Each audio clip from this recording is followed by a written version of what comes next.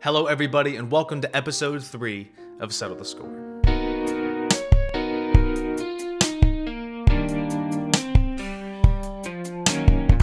Settle the Score is where I take movies, TV shows, and video games and replace the music in them with my own. This week I decided to switch up my process a little bit to hopefully get some different results, and in a weird way, it kinda worked. So far, every time I rescored something, the first thing I would do would be find the scene that I wanted to rescore. But this week, I wrote the entire piece before even looking at the scene it would go behind. Like everything in life, this method has some positives and some negatives. The biggest positive was that I found myself using different techniques because I wasn't looking for a specific sound. When you already have a visual component, your brain will kind of guide you down a certain path as to what it expects you to hear behind it. On the negative side, I found myself struggling to find a scene that would actually fit the music. I did not take into account how small the pool for unscored content was, so I had a pretty limited selection. After a few hours of searching, I found out that the Mortal Kombat 11 trailer was what matched my song the best. Now, let's break down the song and see why it works. I started this piece off with a soft 15-second intro that uses a trombone and a cello. I made this section assuming that there would be some sort of title screen or intro sequence that I would be able to put this behind. After that, it dips to silence and you can start hearing a saxophone play in the background. Now, usually I would stay away from MIDI saxophones because it's very hard to make them sound real. More times than not, it sounds choppy and synthetic, but I wanted to challenge myself and see how real I could make them sound. Making these sound real is honestly a video in and of itself, so if you do want to see that, you can let me know below. Once the saxophone loops a few times, it is then accompanied by some brass and percussion.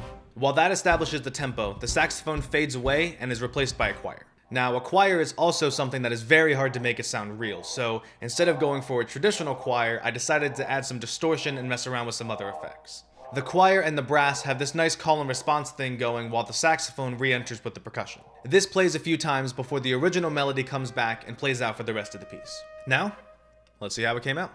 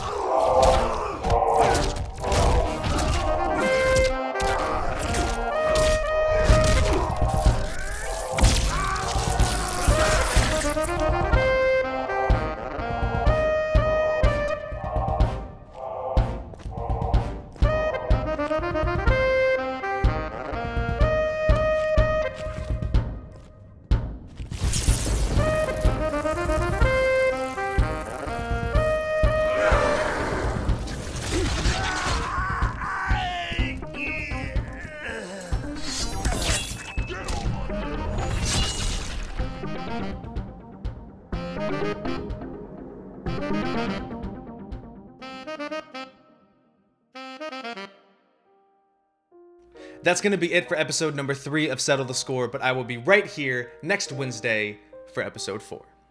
I'll see you there.